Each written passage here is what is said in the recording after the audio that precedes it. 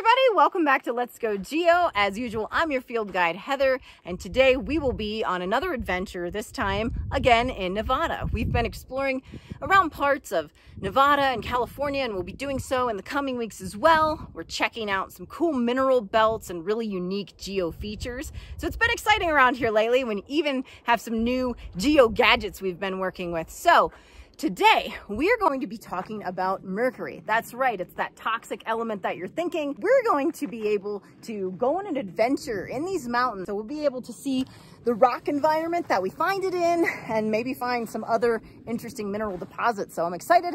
Let's get going. Now we have a rock. Right behind us, classic red bed. So I'm in the White Mountains in the Nevada-California border region, pretty close to that Walker Lane we've been talking about. But today I'm up probably around 7,500 feet. Lots of different types of granite eroding out in this area. So there was definitely some intrusive igneous material, as you can see.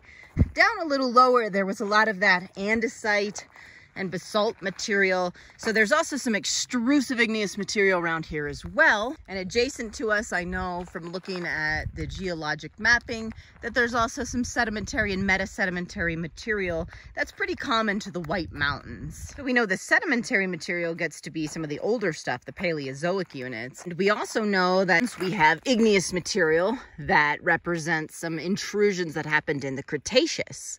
Now, some of these that I've looked at a little further south, they have splendid crystals. They're pegmatite size quartz crystals and big feldspar crystals. More recently, there was extrusive volcanic activity, and that's where some of this kind of stuff comes from.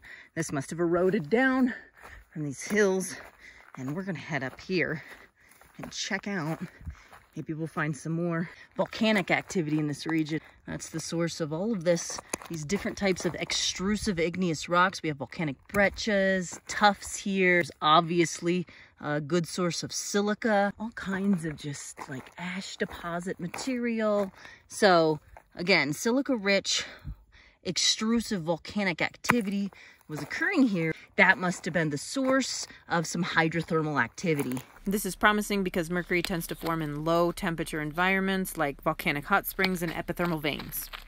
This would have resulted in the movement of hot mineral-laden waters that filled the cracks and the faults in these pre-existing rocks, and then that would have deposited all the precious metals and interesting minerals that we can find in these regions.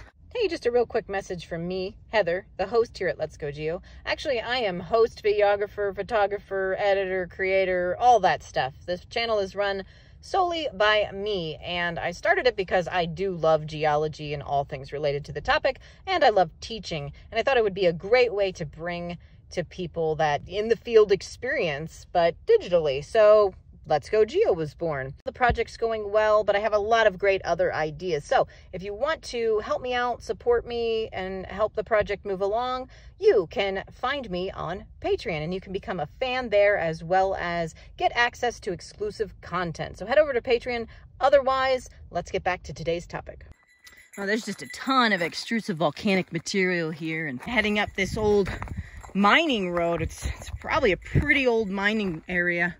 And it'll be really interesting to see what kind of minerals and environments we can find.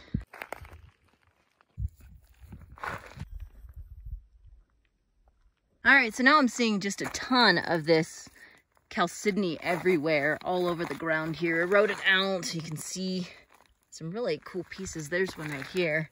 So chalcedony is a cryptocrystalline version of quartz, and it just makes sense that we'd find it in this area with all this volcanic activity because it commonly forms in hydrothermal replacement deposits. Among other minerals I'd expect to find here, I expect to have a lot of sulfur content in the region, and that's going to give us those sulfide minerals. So lead is actually normally not just lead in the environment. It's lead sulfide. That's what galena is. So it's lead and sulfur.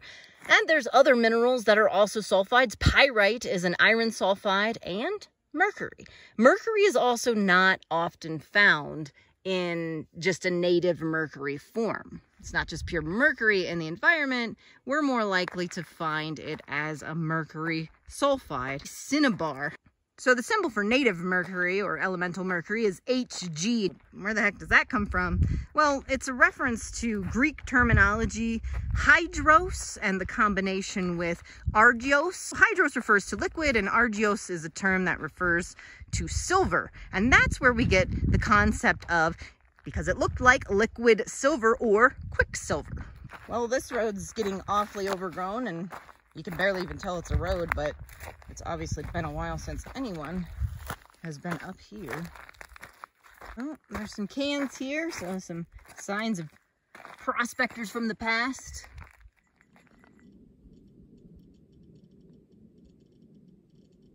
I am wearing gloves today because we are in an environment where I might expect things like arsenic and of course possibly mercury and things that maybe even some radioactive elements that I might not want to be just handling with my bare hands. It's actually good to wear gloves in all rock hounding environments, but these I'd say even more so. Native mercury is quite the interesting element. Mercury is the only naturally occurring liquid metal at room temperature. And while uncommon, it can sometimes be found naturally, occurring in that peculiar metallic liquid form alongside a mercury ore like cinnabar. The most common mercury ore is cinnabar, and we can find that in recent volcanic hot spring environments and in epithermal vein environments where it's associated with opal, chalcedony, and dolomite, which matches the stuff we're seeing here today. These types of mercury-forming environments, like these epithermal veins we've been discussing, are common in parts of western Nevada and eastern California, where we see a lot of those cinnabar mines. And it's found in association with other epithermal vein minerals, like stibnite, which is an antimony sulfide, and orpiment, an arsenic sulfide. Epithermal vein deposits comes from epi meaning shallow and thermal meaning heat, in this case hot fluids. They form in areas of recent volcanism or convergent magmatic arc environments. The magmas create the hydrothermal fluids that deposit those minerals. This includes gold, silver, mercury, antimony, and copper, lead, and zinc. As mentioned, these are shallow deposits, meaning the shallower parts of the larger hydrothermal system, which ranges from temperatures up to 300 degrees Celsius and depths of 50 to 1,500 meters below the water table. The thing to note about epithermal vein deposits is that they typically contain high-grade ores, but in small tonnage. Silica all over it, so this must have had a lot of cracks and crevices to deposit silica. And what I'm wondering is what other minerals might have deposited along with that silica content. Very cool patterns on these. These swirly, banded, and concentric-looking patterns, referred to as coliform and crustiform textures, are diagnostic of epithermal veins. Other ores of mercury include timonite, which is also associated with those epithermal vein environments, and this oddly named agar-baileyite, which is the first known silicate of mercury, only found in a few localities. Cinnabar is a mercury ore. We can use it as pure mercury, but it has to then be separated out from the ore. We have to separate the pure mercury from the sulfur, and this is done by heating, and that then gives off sulfur dioxide. Not a great thing to breathe in, so you don't want to just for fun heat up a mercury ore or a piece of cinnabar. Once that's done, then you do have pure mercury, and it can be used in a lot of different applications. Historically, mercury has been used particularly for that red hue in things like cosmetics and art applications. This has been documented all the way back to the Roman times. Now, the Romans actually had mercury mines. They accessed this. The Romans kind of had a lot of mercury and lead around them in levels that were toxic. That's a whole nother discussion. But there was a mine in Spain that has been mined for a really long time, and it's in Almadén, Spain, and it actually was mined back to the Roman times all the way up to modern times. They got a lot of mercury out of that area. It's world renowned for its mercury mines. It was pretty much a death sentence if you had to go mine mercury in those mines because of the constant exposure to toxic materials. the people that mined there were pretty much convicts and slaves. We obviously know other applications of mercury, like in our temperature detecting devices. Mercury has also been used because it is a good electric conductor. The medical and dental fields have also found uses for mercury, and we shouldn't forget one other major use throughout history, and that is in the gold rush. Mercury was highly useful in gold amalgamation. This was particularly useful after you exhausted, let's say, placer deposits, and you didn't just find a little chunk of gold, and you were hard rock mining, and you had this gold that was essentially disseminated, and you needed all this ore, and you needed to get fine metals out of this ore. How do you do that? Well, you crush it down, and then you have a lot of material to go through, and that's where mercury comes in, and that you could then combine the gold with the mercury, and like I said, then burn it off and be left with just the precious gold. Soon I'll actually take you guys on a tour of how that whole gold amalgamation process works, so stay tuned here at Let's Go Geo for that upcoming adventure. And one final use of mercury, not making any suggestions, but it has been used historically as a poison, of course. Speaking of mercury poisoning, in the 1970s, thousands of people were hospitalized and hundreds died from mercury poisoning in Iraq. They were experiencing a famine, and countries were sending seeds for them to alleviate the famine, but those seeds had been treated with methylmercury-containing fungicide in order to keep down mold growth and preserve the seeds. Well, the seeds had been dyed red to serve as a warning, and there were warning labels posted on the bag, but those labels were in Spanish because they originated in Mexico, and also the skull and crossbone symbol that the Westerners are so common with wasn't common to the Iraqis. This plan to provide them with seeds was perhaps not well thought out, because in order to alleviate the hunger they were experiencing, they planned to crush the seeds down immediately rather than plant them and wait, and when they crushed down the seeds, they ended up ingesting that methyl mercury and poisoning themselves. Of course, if they'd planted the seeds, then the crop would not have been contaminated, but this was not on their mind at the time. Mercury's toxicity is such that it's not even been found to have any use for animal life. Now, microorganisms can convert it into methyl mercury. So how the heck does mercury even get in our environment? Well, primarily it cycles through the water and atmospheric cycles and comes from volcanic origins. Now, it can also get into our atmospheric cycles through anthropogenic sources. This includes the burning of coal.